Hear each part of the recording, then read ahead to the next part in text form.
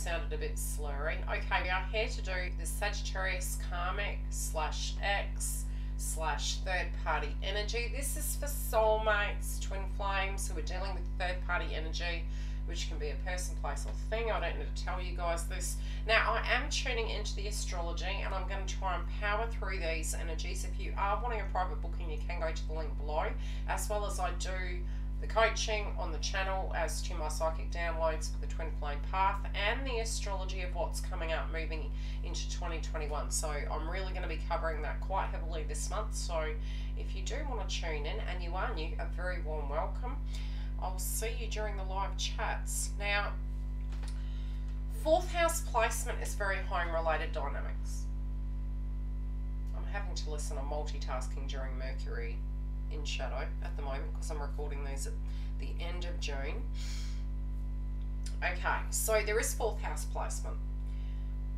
Something pertaining to home at a delusional state and a psychological state is coming up for them this month. Also, with the Venus energy being in the 7th house, a lot of talking maybe and socialization and looking at relationships in a different shape. Now that it's going direct, that can be an interesting energy, because we do have Mercury in Cancer retrograding. So it's also, okay, not only the social side of things in romances, potentially even looking back to that energy of, okay, what are the connotations in the surrounding energies, i.e. children, family. Do you gel? Do you have the same ideal? You know, it's falling in the 8th house. Is there reciprocal give and take? Can we build? Is there codependency? All of these subjects are coming up. Now, I have pulled cards for where the eclipse and the new moon energy, which is Cancer Capricorn axis, has been. Also, a lot of their transformative state within their energy, being that the node is the South node in Sagittarius now, the North node in Gemini.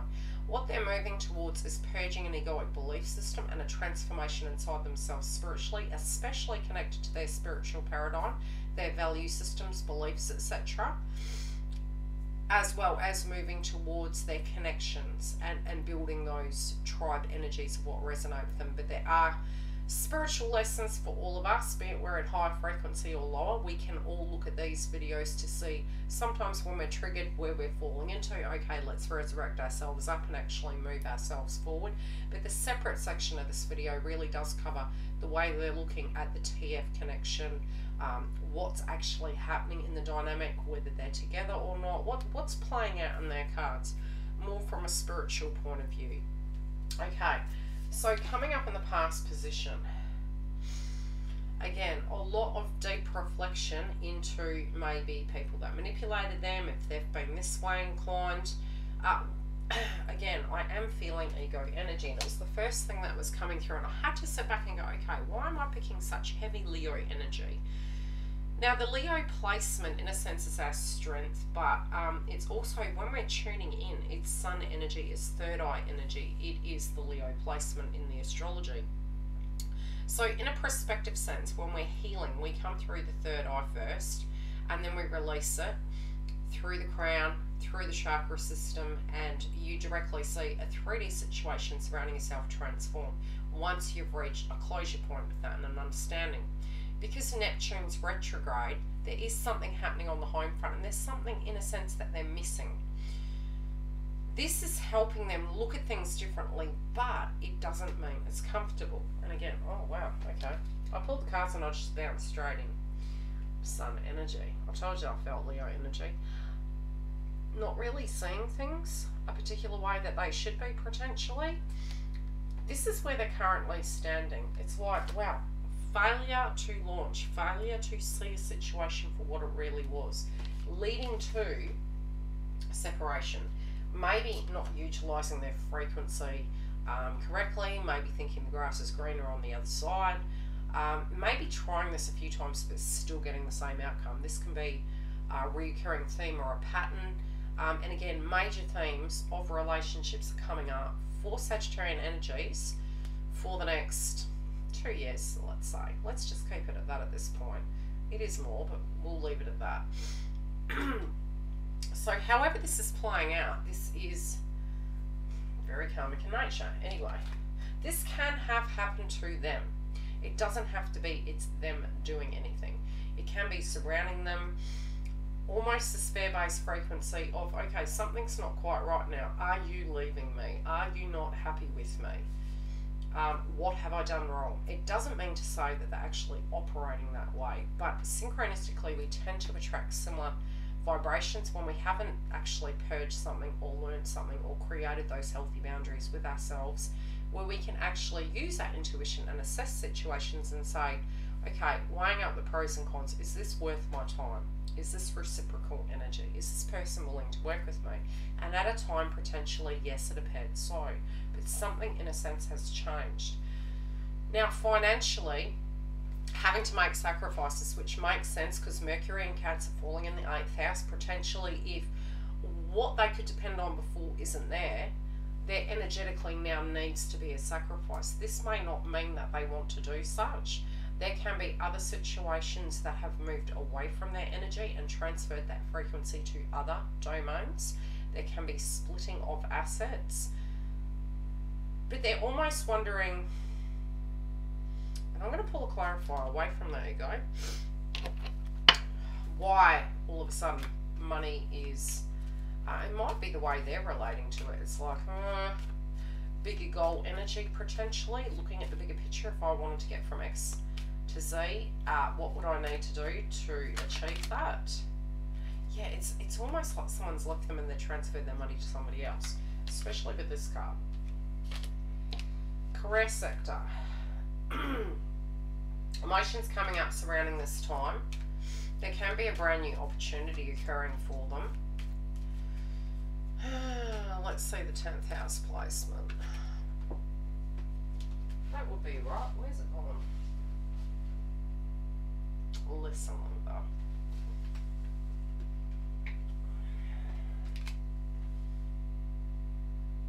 There can be an inheritance coming through, which is offering this person a new opportunity. I feel it's a lifeline from universe. Now, let me get into the reasons why.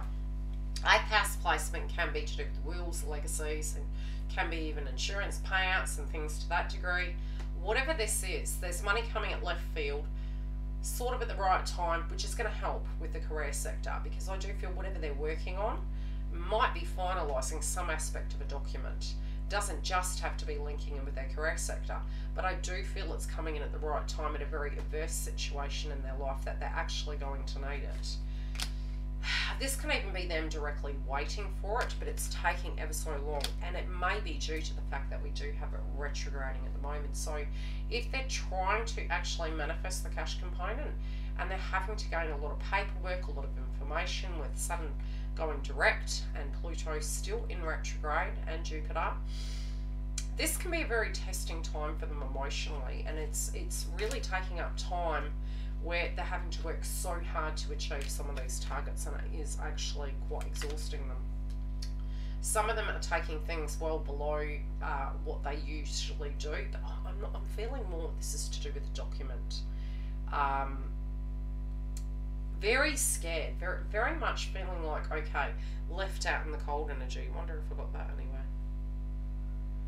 Yeah, almost like they feel like, wow, how did I go from this to this? And I'm seeing a polarity. I'm seeing a great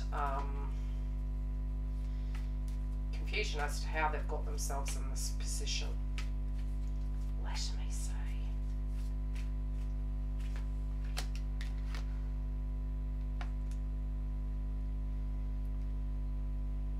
I do feel other things that's playing it around them is triggering them. It's like not the right time. They're a bit jittery. Also, if they are working, I am feeling it's almost like they need to be careful who they tell things to, especially because we have the 8th house placement. There can be some jealousy surrounding some things that they're getting, or this could be vice versa, where they're actually looking at other people and they're jealous of other people. Yeah, it's jealous of other people. Now, during the eclipse, there can be something that doesn't go according to plan when it comes to contracts. This can be linking into the career sector. Also, any document that they've been waiting on with the Cancer Capricorn axis. Payments and things to that degree they do need to pay careful attention to. But if they've been doing something that isn't in their higher good, universe isn't allowing it to happen.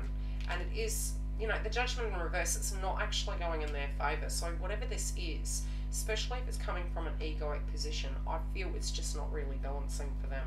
Now, near the new moon, they're going to have to tap into their dream state, their intuition. And because they're the Pisces energy of the crown chakra, which this card directly connects to both Pisces and Cancer, the frequency I'm getting for the blue moon on the 20th in Cancer, which is the second house placement, is almost like they do need to tap into their intuition when it does come to their hopes and dreams and a physical home related environment, and when it links into what they directly can depend on and, you know, where to go from here.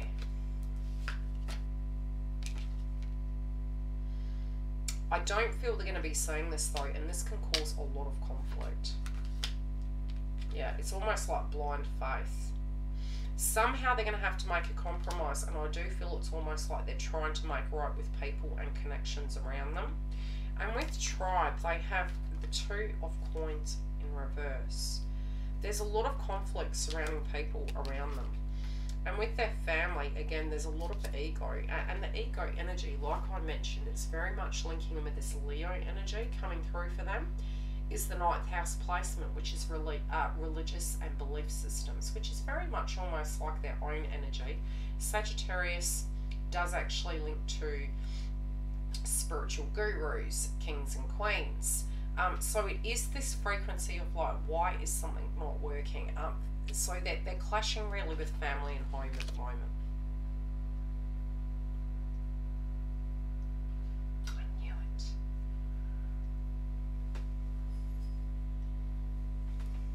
I'll be back in 5. I had to stop and come back again because there was a knock at the door.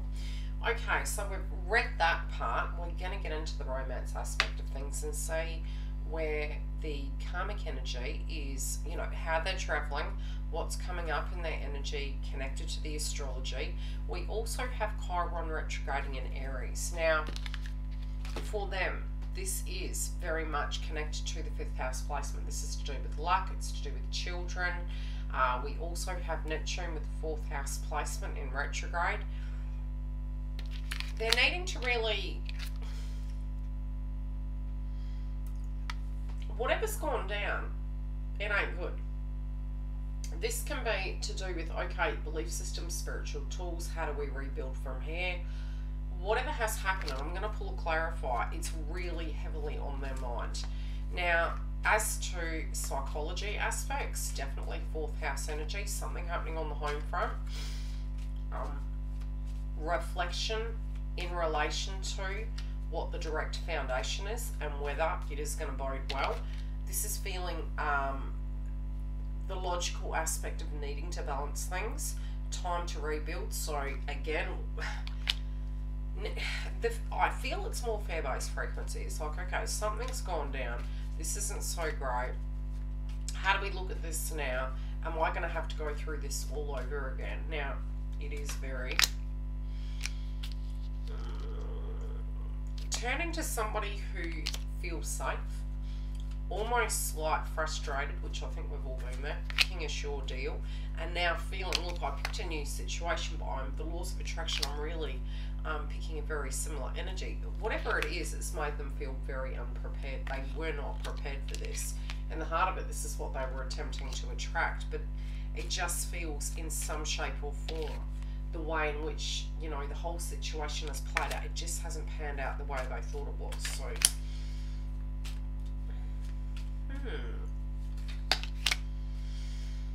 they're really fighting for this. They're really fighting and maybe even communicating their truth as to, no, this is, look, this is the way I see things going. I believe we can do this. I almost feel it's painting a picture as to how this can get better. So I do feel there potentially has been conflict.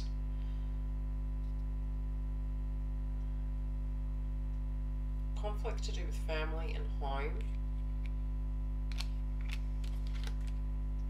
Whatever they were unprepared for was maybe, it's serving them, how do I place it? We've got enemy in reverse. Somebody maybe kindly has spoken and said their truth.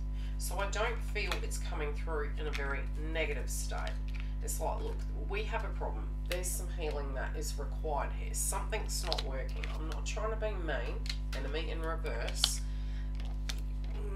I wasn't quite prepared for this. This can even be a conversation about the fact that something's not going according to plan. This person's now on guard, willing to fight for it, maybe even feeling a little bit triggered. And this could be on either side of the fence.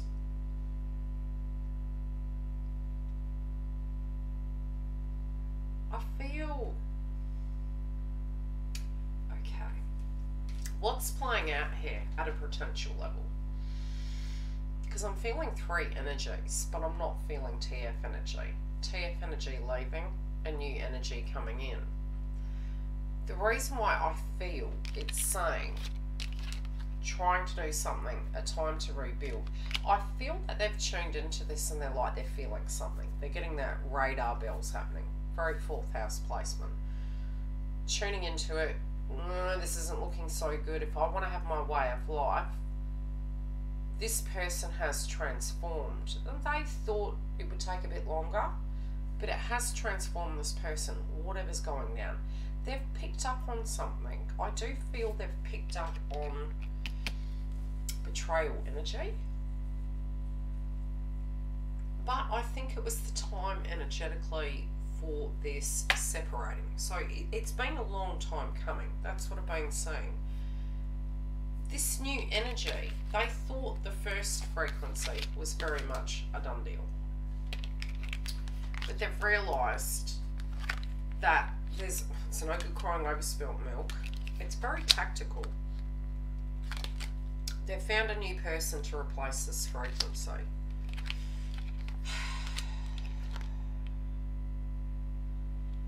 But I don't think either's turning out the way they thought. And I do feel they end up with neither or, because look, at a spiritual level, when we're meant to deal with something, it's generally a person isn't a plan. The spiritual blockage and the things that come up are relating to ingrained belief systems. So sometimes we feel this is happening to us, but it's happening for us. We don't feel that way when it is occurring. They're looking at their prosperity. They're very, very cautiously assessing what to do. They're being very critical.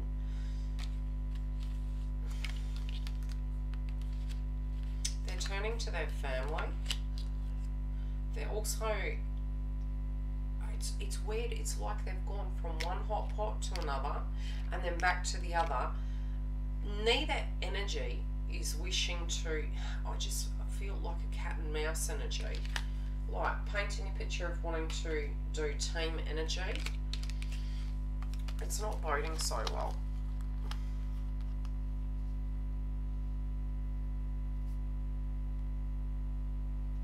The reason is, and this person may not be aware of it, TF, but I don't feel TF's the problem.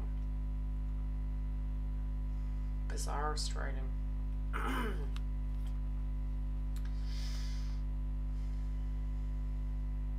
I'm feeling a lot of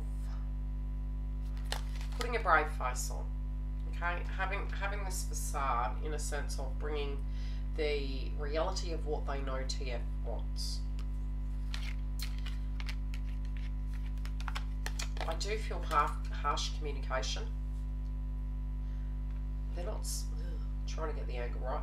They're bringing the traditional energy, but they're also not sad. They're not cautious also about the way they're speaking. And I'm kind of feeling with this outcome, it's due to insecurities, but it's a painted picture because they want to manifest something. They're wanting to bring this back in. I'm going to pull 3 cards. This whole process has been very unique to tune into with those rates. Intuition, yeah, intuition. I've been mentioning Leo energy. of the belief systems. Okay. They're meditating, right? They're looking into their third eye. How can I do? What can I do? How can I sort this? How can I create balance? Even looking back at the past, potentially they knew some change was coming, but they didn't do anything. It's like taming their passion, maybe indulging, compiling, whatever that means. Now, in their belief, it's time out, but they actually do know if they don't act soon, these two opportunities for them are gone. It's almost like fence-sitting energy. They're having to move forward, but I don't feel this energy is coming back. I feel TF has seen all they need to see, because the foundation of it is they know it's not going anywhere. Okay, what's TF doing? I mean, the advice for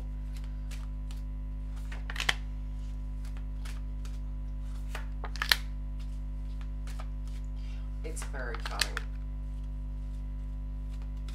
Okay, I feel this is a conversation. If there's children involved, it's not pretty. Whoever you are as a cross-watcher, if you're feminine or masculine, what you're going to need to understand is, because of the 4th house placement, Neptune is squaring Venus on the 27th, the new moon on the 20th. Is the secondary opportunity for this. Plus we've got Chiron and Aries retrograding, which is to do with family, luck and children. Wherever this person's self-esteem is at is where the belief system and the conditioning is coming from. Whoever the twin is that had or is dealing with this person, either at an external level, the advice initially that was coming through psychically was really keep your distance at the moment from this individual, because they're processing, I'm feeling it's fresh.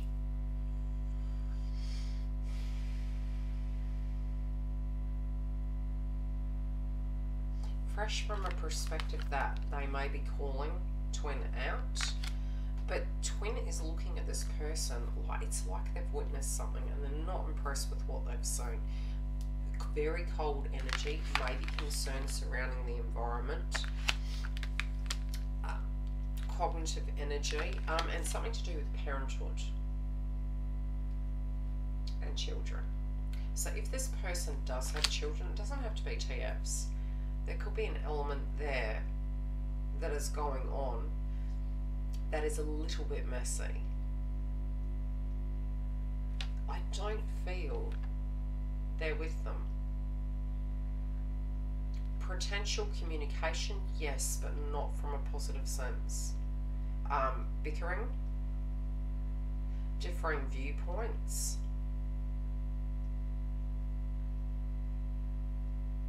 The compassion is moving towards the fact that this person does not understand what they're doing. Potentially because it's quite fresh. Potentially for those that do have inner childhood wounds or children. They could be using the baby kind of card, but it's showing there's not one. For those who that resonates with, yeah, something in that energy. One last card, please. Yeah, they're really doing their own energy right now. But I don't think it's going to be too long. Now, I will check in with you guys for mid-month energies. So if you are a soulmate, twin flame, and you want to check in with your mid-month, come through, have a look, and I'll have them there, as well as any of the twin flame updates. I'll come to you live, and I'll channel the live energy, which I have been recording for a week now. So I'm sure everyone is like, Yildiz, where are these updates? I'm sorry, I love you all. If you need a booking, link below. See you soon.